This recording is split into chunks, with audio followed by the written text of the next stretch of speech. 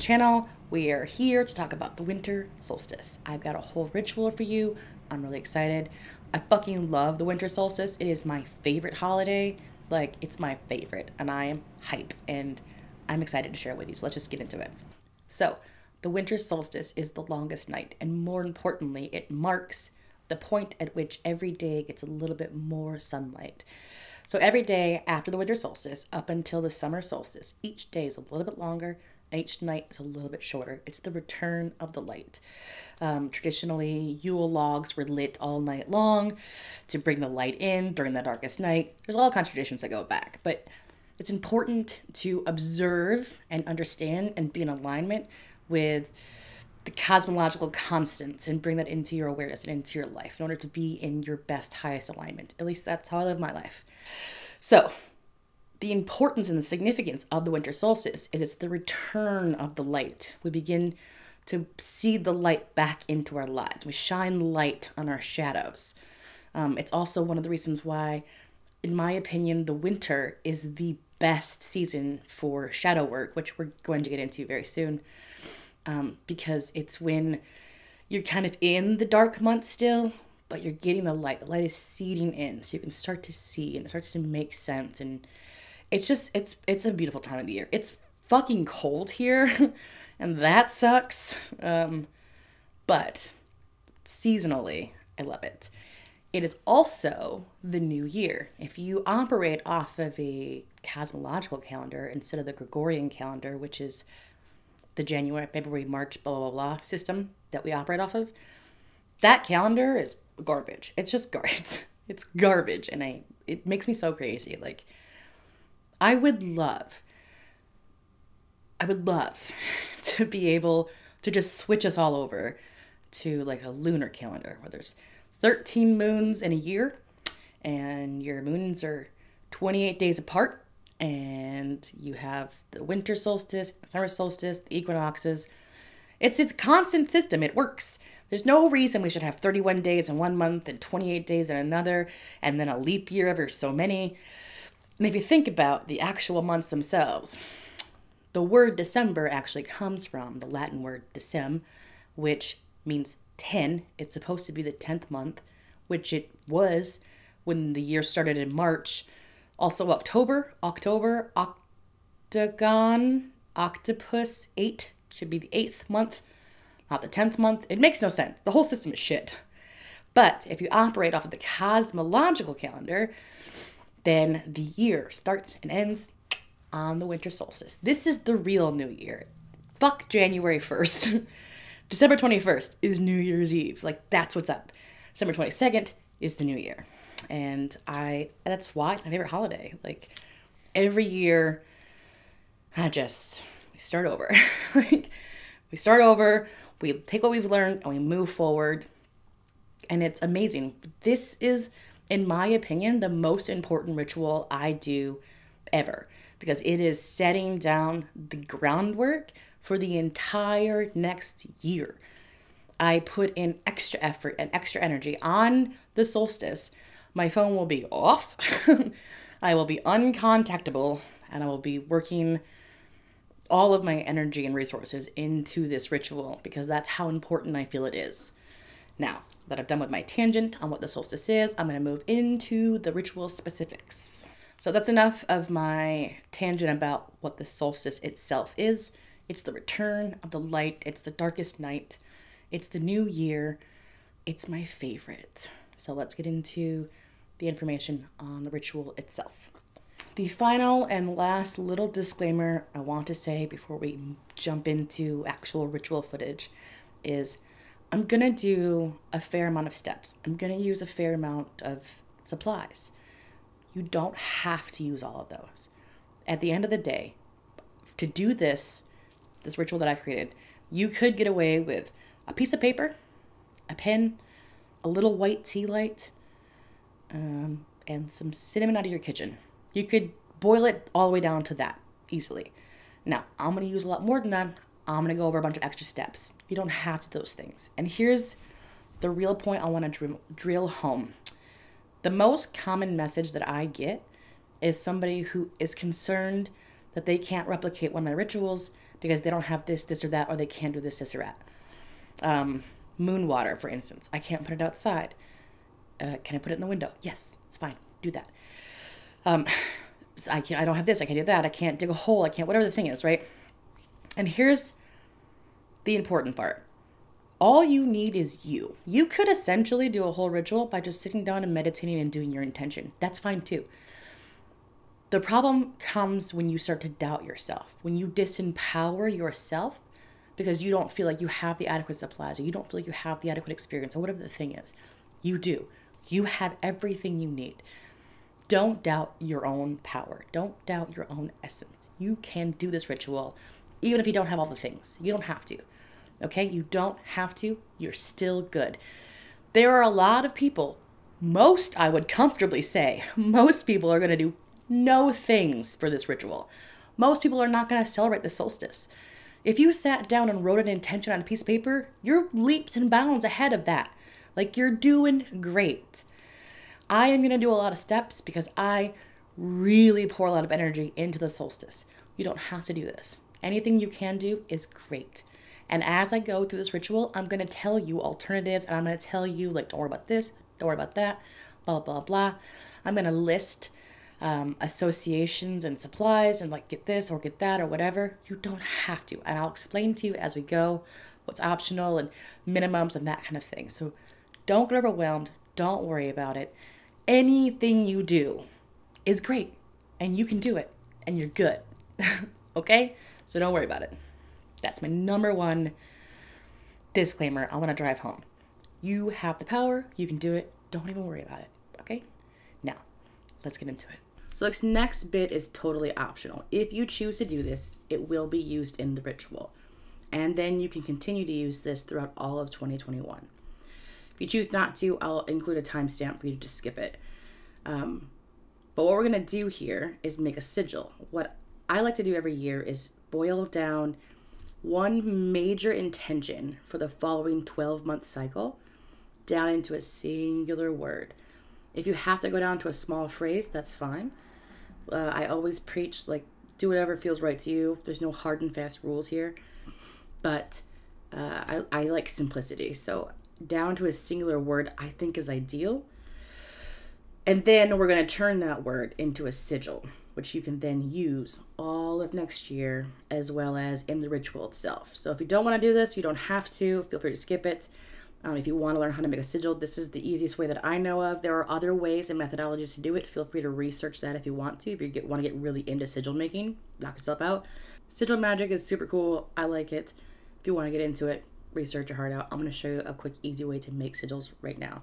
So essentially what you do is you take your word or phrase and you remove all the vowels until you just have consonants left. And then you build those consonants into a shape, which is your sigil. I'm going to show you a couple as an example and a couple ways to do it. There's like a circular method and there's like a more sticky rune-like method. So we're going to start with my 2020 word, which was elevate. So you have elevate, E-L-E, V-A-T-E. If you remove all the vowels, all you're left with is L, V, and T. I will also say, I have no fucking idea why you're supposed to remove the vowels, and I don't sometimes, because again, I don't believe there are any hard and fast rules. So I have left the vowels in. If it, like with this word, I did because I only had 3 letters to work with, and I wanted more lines in mine. So there's kind of the rune sticky method, which for this instance would just be like, I could do my T, my V, and then count this as my L, and then that's it. I have it looks like a shitty pot leaf, basically, is what I've essentially drawn. Or you could, what I did is I've included the vowels before. Again, I have no fucking idea why they say to remove them. I think just for simplicity's sake, but with this case, there's only a few left, so I included them. So you could, what I did for this one was, it looked like this, and that was all of my E's. So there's 1 E, there's 2 E, there's 3 E's, and then my A was here, and then my T, L, and then V. And that's what my Elevate Sigil actually ended up looking like. The other way you can do it, that's like a runey stick method. The other way you can do it, which is cool, is with circles. So you have a circle, right? And then you just draw your letters inside of it in a way that's whatever, free flowing, whatever feels good to you. So you could do straight letters or cursive letters. You could draw straight lines inside or curves or whatever you wanted to do. So for this one, I could just do, I'm winging it here for the record. This is my big fat cursive L. And then I'm just gonna put a, this is my T, straight line. And then I'll do a V here, there. There's a rune for Elevate with just 3 letters. It's a cursive L, a T, and a V. That could be your sigil. I said rune, didn't I? Whatever. That could be your sigil. It's whatever you want to do. And you can get wild with it. If you wanted to use, let's say you wanted to use love. And you left all the vowels in because otherwise you only have 2 letters. You could, I mean, it doesn't have to be cursive either. You could just literally make your L a straight line if you wanted to. And then an O. And then a V. And then there are no rules. You could do a lowercase e if you're feeling real spunky. There's love in it. Really shitty looking. I'm not proud of that one. That's not cool. I like cursive L's. So L, O, V, and then let's say E. This is your E.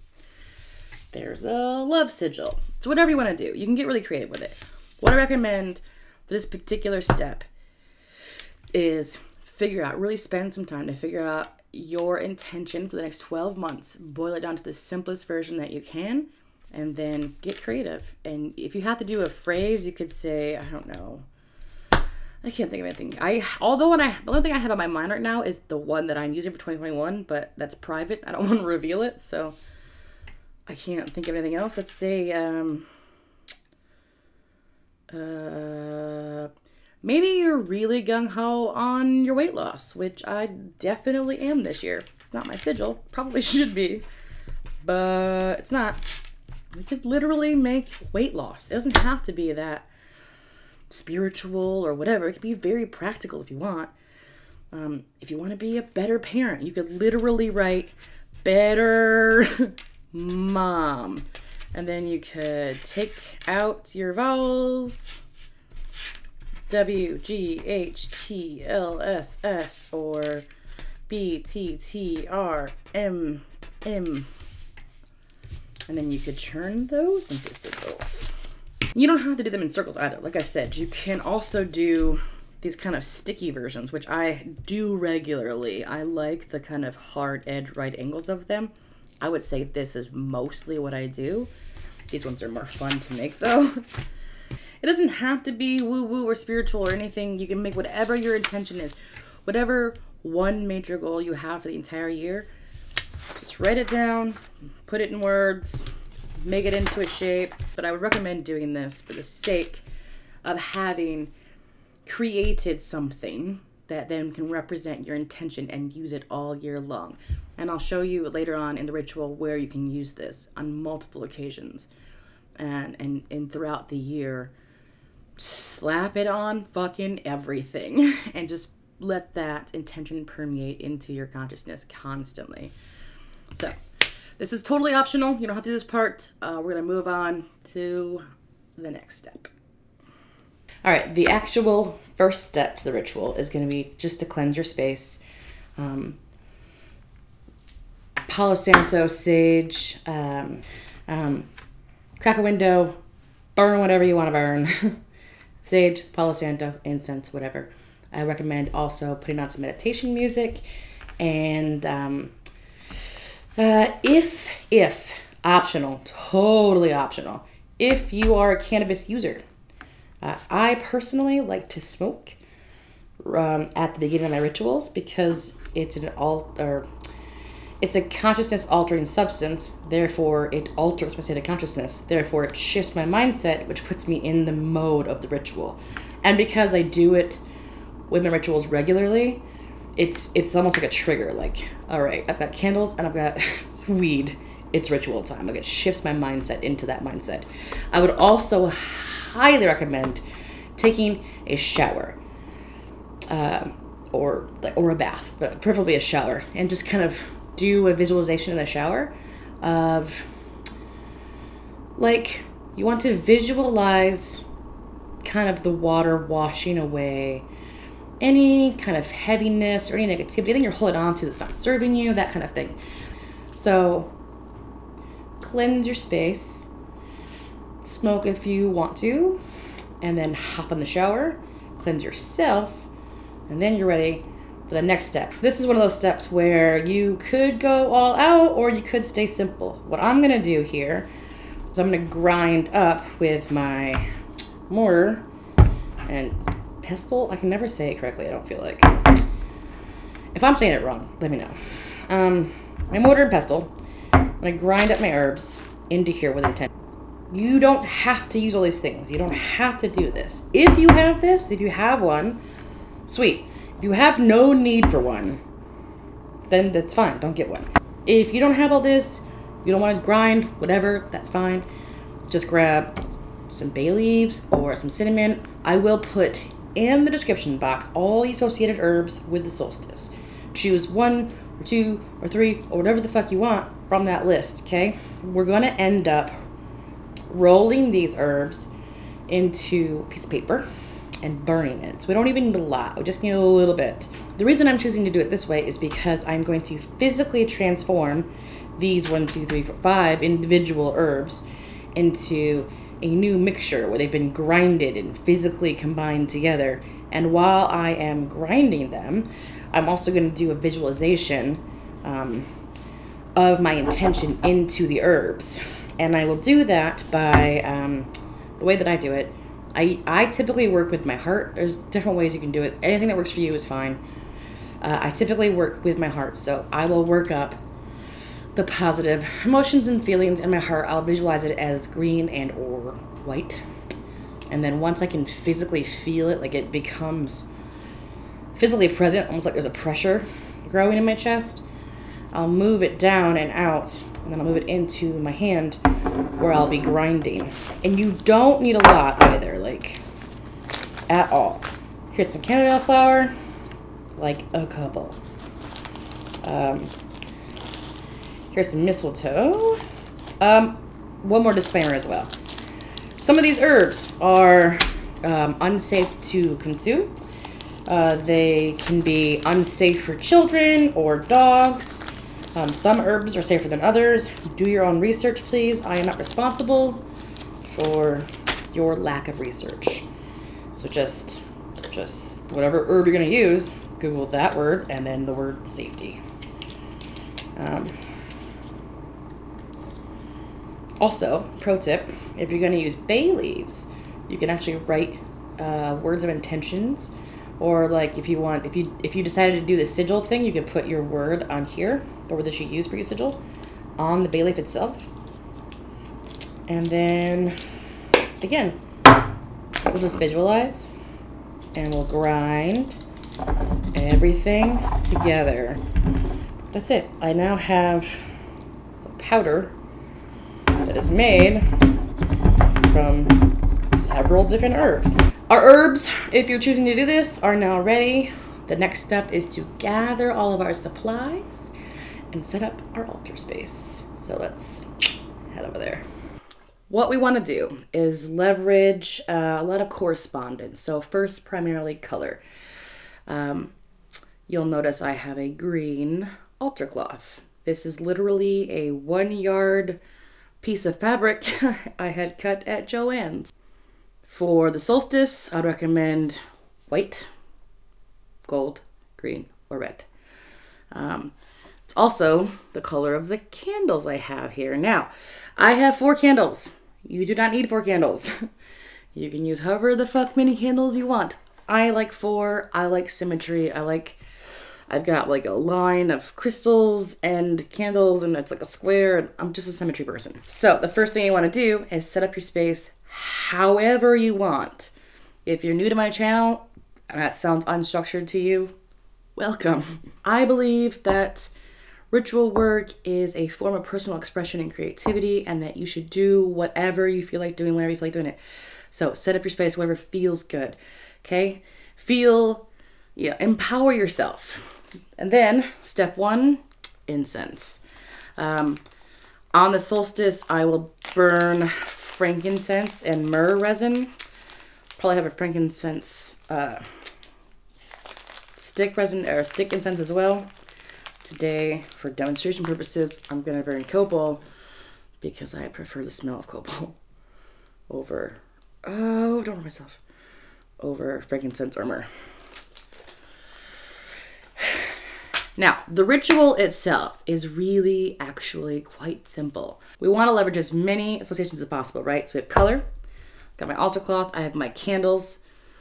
This is about the only real necessity for this whole ritual. Candles are the real necessity. Remember, the solstice is about bringing in the light, right? So we need light and we want to use fire for that. That's about the one necessity you have here. Additionally, I have some stones. I have a quartz and an emerald, 3 garnets, and a bloodstone. I will list in the description box all the associated stones for the solstice. If you have them, use them. If you want to buy them, cool. If you don't, it's fine. Again, whatever you want to do is cool. I also have my ground up herbs. Again, if you just want to use some cinnamon or bay leaves from your kitchen, totally fine. I have a dish of water. If you are somebody who makes moon water, this is an excellent time to use it. And then I have a piece of paper and a marker, which is green. And I would recommend a marker or a pen that is either green or red or gold if you've got fancy ones. That's fine too. Again, we want to stick with as many associations as possible to leverage the collective consciousness. Remember? So the ritual itself, quite simple. Here's what you're going to do. Set your space up. Start your incense burning. You can have your meditation music in the background, etc., etc. And then you're going to sit in the dark. Now, a note on that, make sure you know where your lighter is or matches. Because what you're going to do is you're going to, while you're in the dark, have to flick your lighter. So make sure you can find it. I mean, you don't have to be in pitch darkness. You can, and that's cool, but you don't have to. You're going to sit in the dark. You're going to close your eyes. And you're going to visualize and feel all the things you want to leave behind. When it comes to magic, manifestation, visualization work, the real power is in emotions. Emotions carry so much fucking energy, it's bananas. So visualize all the things you want to leave behind. And if you can feel it, feel the weight of it, feel the pain of it, the things that just feel it. And then visualize that garbage in whatever way works for you, drifting off into the darkness, and just let it go. Let it drift into the night, the long night. Let it fall away into the previous year. You don't have to take that with you anymore. We're leaving it behind. Once you've done that to the point that you feel is adequate, you are then going to see in your mind's eye a flame emerge. Now, as you see that flame emerge, I want you to see it as the return of the light, and know and visualize what it is bringing forth to you in the coming year. As the light returns, what is the light bringing you? What are you working towards? See it and feel it. Again, feeling is really the key. I want you to try to work up as much love and hope and peace in your heart as you can, and see the light, the flame in your mind's eye giving life to that. And then once you kind of have it, you've got a significant amount of that feeling and energy worked up. Go ahead and, with your eyes closed still, flick your lighter, okay? And so you can see the light already beginning to invade the darkness, even with your eyes closed. And then you open your eyes, and hey, it's the light. It's the return of the light. And then you're going to light all of your candles, however many that is. You got one, you got one. If you've got four, you've got four. If you've got 20, go crazy. Whatever you want to do is cool. Light your whole room with candles if you want to. You're bringing the light. Bring as much as you want. Doesn't matter. Use one, use two, use 100. Whatever you want to do. Light your candles. And know with each one that you light that you are multiplying the visible light in your space, and as such you are bringing light into the darkness and giving birth to this new cycle. It also just occurred to me that there's one other thing I failed to mention that's actually pretty important. When you get ready to make up your altar space, or on the day of the solstice, I would recommend going outside and gathering pine cones or pine needles, or if you're maybe in the Southwest, you can go with sage or anything that's associated with the solstice that you could actually go and get yourself, even sticks. When I actually do my ritual, that's why I didn't think about it. When I do my ritual, I'll have those things. I will do that earlier in the day. I will go out during the daytime and I will get them and I'll bring them back with me. I don't have them right now because the solstice hasn't happened yet, so I didn't think about it. But when you set up your space, go outside and gather whatever the fuck you want. And it can be whatever you want. I have a friend in California who really prefers to do everything by the ocean and with the ocean. For her, she might just get fucking seashells. So whatever the fuck you want to do is fine. But go gather something to bring in. Bring nature in with you and set that on your altar. It's important to really know and feel and understand the connection between what you're doing and the cosmological correspondence. It's not, I mean, there is, again, for the 100th time, there's no wrong, but it's really immensely helpful if you align your will with the natural cycles. So while you're doing this, keep in the back of your mind that this is what's happening. We are at the longest night. We are now moving forward. The light is returning. That's what we're doing here. It's a new year. It's a new cycle. It's a new time. Okay? Light all your candles. And then paper and your pen. This is where your sigil will come in. If you chose to make a sigil, put it on your paper. If you did not make a sigil, put whatever the fuck you want on that paper. You want to put on the paper what you want to bring in, what you want the light to give birth to in this next cycle. You're going to write it on your paper, and then you're going to take your herby herbs. You're going to sprinkle it on there, and you're kind of going to like roll a joint. Kind of. Not really, but you want to fold your paper up in a way that holds the herbs in. Fold it up. I would say err on the long side. Because you're going to set it on fire. Write your sigil or your intention or whatever you want to do. Put your herbs in it. Fold it up. And then use the flames that you've already lit to set the end of it on fire. Let it burn. As it burns, know that it is birthing with the power of light your intentions in this new cycle. This is also why you have water. Please don't burn your house down or burn yourself. Fire is dangerous. I shouldn't have to state that, but just for the record, be careful. Once you got your intentions done and burnt and it gets to your fingertips and you have to let it go, you put it in your water, just sit for a little bit. Just sit with your fire. sit with your light, and just continue to feel it as much as you can. And not just for you, this is an excellent time to put forth intention into the collective, right? This is a huge cosmic shift. We don't just have the solstice, we also have the Great Conjunction. And I know that I didn't go over that at all, and I'm sure there are people who are going to be disappointed in that fact, but it just would have ended up being a 20-minute more video. And to be perfectly honest, I'm not an astrologer. I don't fully understand it. I do know that it's super fucking significant. And it's just a massive, massive year. Astrologically, cosmically, it has been a massive year all year. And this is the culmination of all of those things. It's really important that you not just see the light for yourself, but you see the light for the collective.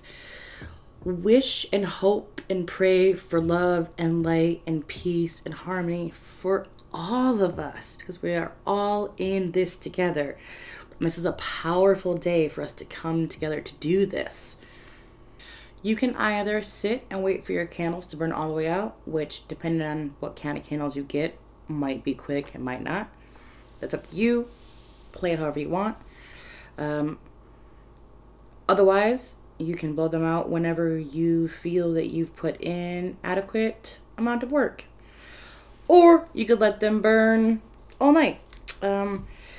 Sometimes what I'll do is, when I'm doing candle work, is I may close the circle and finish the ritual, but I will leave the candles burning. Like, I might call it good, close it out energetically, but I want to let the candles burn all the way out. So sometimes I'll just kind of leave them up, and I'll just kind of be around living my life, letting them burn all the way out. So you can do that as well. Obviously, take fire safety into account, or blow them out. You can end this however you want. I will, however, say it's super encouraged and important to give gratitude at the end of your ritual for the blessings you have received and the blessings that you will receive. And then once you've done that, feel free to end the circle however you feel.